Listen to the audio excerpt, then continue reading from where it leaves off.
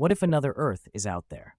A world with blue oceans, green forests, and breathable air, orbiting a distant star in some forgotten corner of the galaxy. We call it Earth 2.0, and for the first time in human history, we might actually be close to finding it.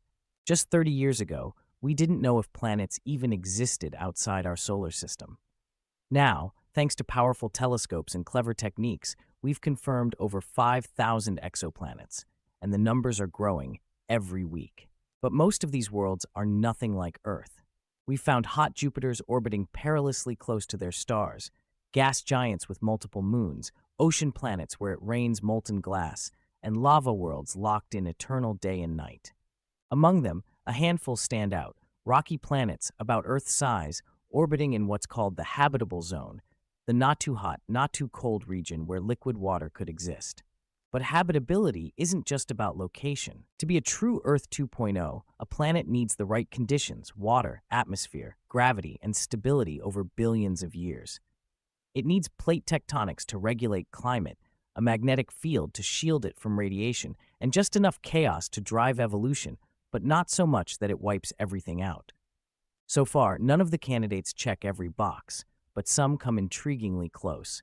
Kepler 452b, sometimes nicknamed Earth's cousin, orbits a sun-like star and might have clouds and water.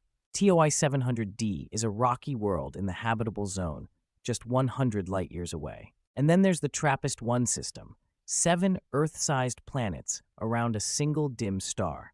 3 of them might be in the perfect zone for life. But these planets are still just dots.